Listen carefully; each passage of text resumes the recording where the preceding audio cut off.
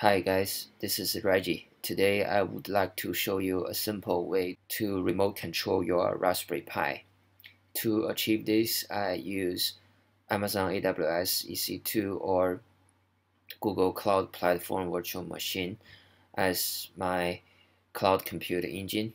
At Raspberry Pi terminal, I type this auto SSH command by forward port 22 to port 6000 with three important options. The first one is the public IP address of either EC2 or GCP.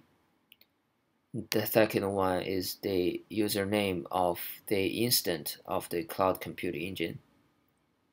The third one is the path to the private SSH key to my cloud compute engine instance. After typing the auto SSH command inside Raspberry Pi terminal, I will go to my cloud compute engine instance terminal by typing this SSH command with the forward port that I specified before. By doing this, you can see that I'm able to remote access my Raspberry Pi wherever I can access my cloud compute engine.